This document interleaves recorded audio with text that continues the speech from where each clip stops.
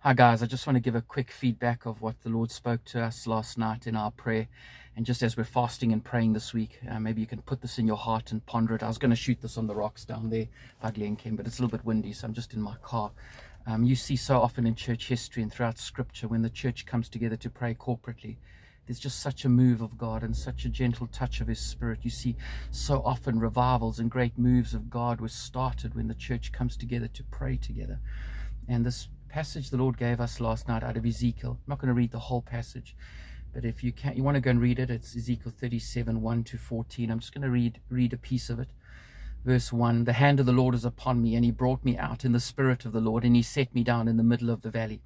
It was full of bones. And He led me around them, and behold, there were very many on the surface of the valley, and behold, they were very dry. And He said to me, Son of man, can these bones live? And I answered, O Lord God, you know. Then He said to me, prophesy over these bones, and say to them, O dry bones, hear the word of the Lord. Thus says the Lord God to these bones, behold, I will cause breath to enter you, and you shall live.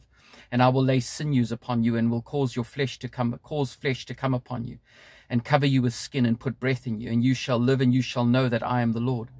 In verse 14, the Lord says, and I will put my spirit within you, and you shall live, and I will place you in your own land. Then you shall know that I am the Lord. I have spoken, and I will do it, declares the Lord. And God gives this vision to Ezekiel, and He tells Ezekiel to look across the valley, and Ezekiel sees dry bones, but the Lord sees an army. When Ezekiel looks at the valley, all he sees is dead, dry bones, but the Lord looks at it, and He sees an army.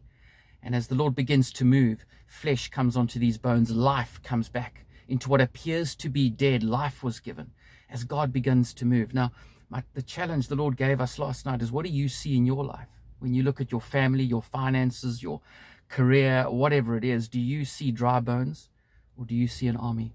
Do you see what God is able to do, or do you just see through your natural eyes? And I feel God is calling us to look through His eyes, look at our communities, look at our neighborhood, look at our nation, look at our family, and see the life that God can bring through the power of His Spirit. God is calling us to go deeper into His presence, to take a step beyond what we're comfortable with, what we're familiar with, and then we're going to see the life of God come into every aspect of our lives. Please keep this in your heart. Pray through this week. How does this apply to you? How does this challenge you? And what are the changes God is calling you to make in your life to take the dry bones and turn them into an army? Look forward to seeing you on Thursday night if you're going to join us. Keep praying, fasting with us this week as we really seek God for this community and nation. God bless.